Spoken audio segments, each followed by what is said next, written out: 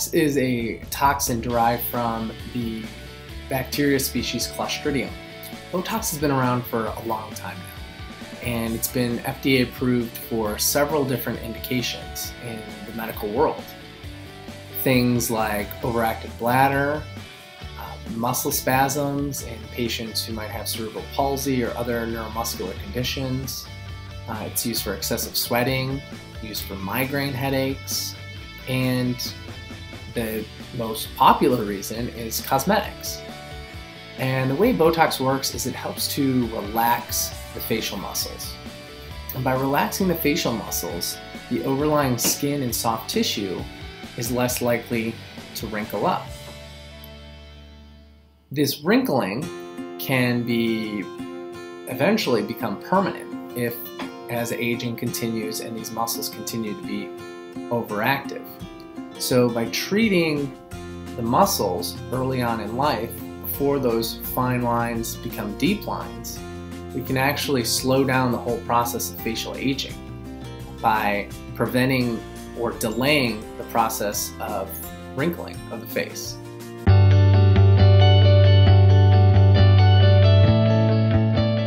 So the great thing about Botox is it's relatively safe. 6 million people are having this procedure done every single year, and the side effect profile is very minimal. We're talking about the most common things being injection site redness, mild bruising at and around the injection site, and headache. Some people will develop a headache in the 24 to 48 hour period immediately after Botox injection. And a lot of people ask, well, but Botox is a toxin. Well, yes, it is a toxin, but toxins are dependent on dose. And the more that you give, the more likely you are to get a more serious side effect.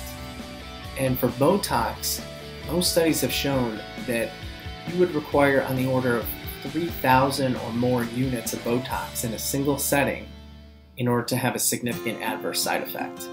And most people are getting in the range of 30 to 50 units per Botox treatment, with some occasional people maybe getting closer to 100 units, depending on how much of the face that they're treating. So you can see that you are well in the safe range in terms of the amount of Botox being received. And so Botox is a very safe procedure in plastic surgery. So here in this first picture, you see a male patient being treated with Botox, and you can see his before and after pictures. And what you see here is that what's being treated is the corrugator muscles, which are the muscles underneath the eyebrow, which help to pull the eyebrow towards the middle of the face and also slightly down. Now typically the wrinkling occurs perpendicular direction of the muscle pull. So here we see the muscles are pulling from side to side, and the wrinkling is occurring up and down. So this gives you those vertical 11 lines in the middle of the face between the eyebrows. And this is typically a muscle that's used for frowning or to prevent high sun glare. And in this next patient here, you can see a female similar being treated with Botox for frown lines. And you can see in the after result a nice smooth appearance. Now in this next photo, this is the second area that is FDA approved for Botox Cosmetic, and that's the crow's feet area. Now the crow's feet are these radially oriented wrinkles that develop usually around the outside portion of the eye and along the lower eyelid. Now these are the result of the orbicularis oculi muscle, which is a circular muscle that encompasses the entire eye. And as that muscle squeezes to help close the eye and the upper eyelid, it causes these radially oriented wrinkles, which are perpendicular to the pull of that muscle. And here you can see with Botox treatment how that Botox relaxes that muscle and helps to smooth out those crow's feet. And in the next photo, we can see a male patient now. Similar situation with severe crow's feet. And again, with Botox treatment, we're relaxing those muscles.